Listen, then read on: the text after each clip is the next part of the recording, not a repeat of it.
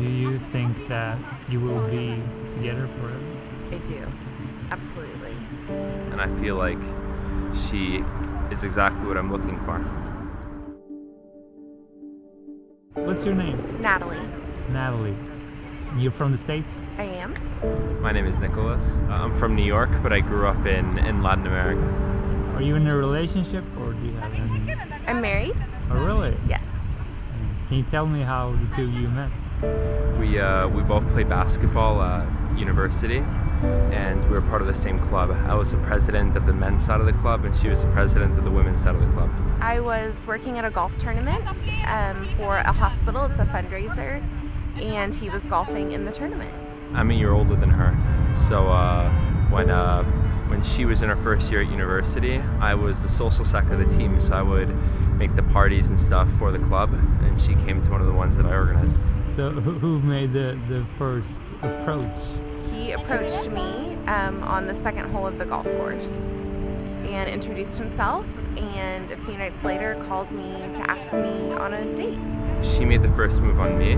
She was in a relationship when I first met her. Really? And about 4 months into meeting her, I did not know that she was single, and she approached me in our student nightclub and wanted to dance with me. The conversation was really good. He had a lot to talk about. He was very polite. We ended up staying out for 5 hours when we were only supposed to meet for one drink, so I felt like that was a really good sign. I'm very attracted to her, and I feel like at that point I was very happy that a good-looking girl wanted to dance with me. I didn't really think much else of it at the time. He's a wonderful conversationalist. He asks a lot of questions.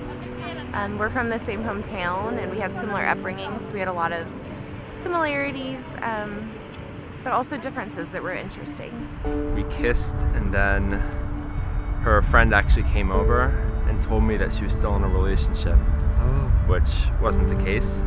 So I felt like it wasn't right I sort of like walked away because I thought she was still in a relationship, and it turns out that the friend was wrong. So we ended up texting for a few weeks, and then once I found out that she actually was like properly single, it sort of went from there.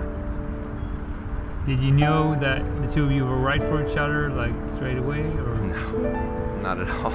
I had a good sense because we had a mutual contact in common who said really great things about him, and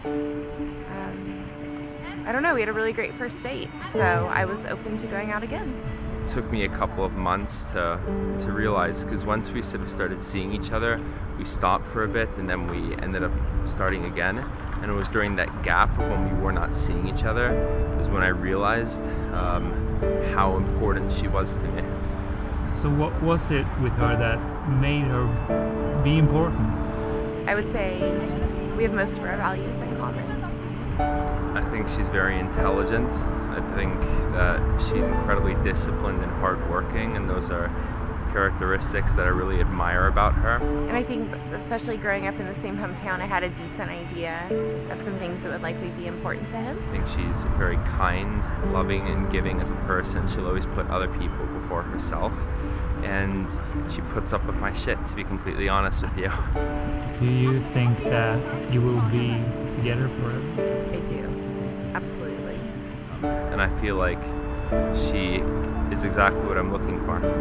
He's my favorite person ever. I love it here, but I can't wait to go home because that's where he is. So if you were to give any tips to a single person, what would you say? When you're single, play the field. Speak to as many people as possible.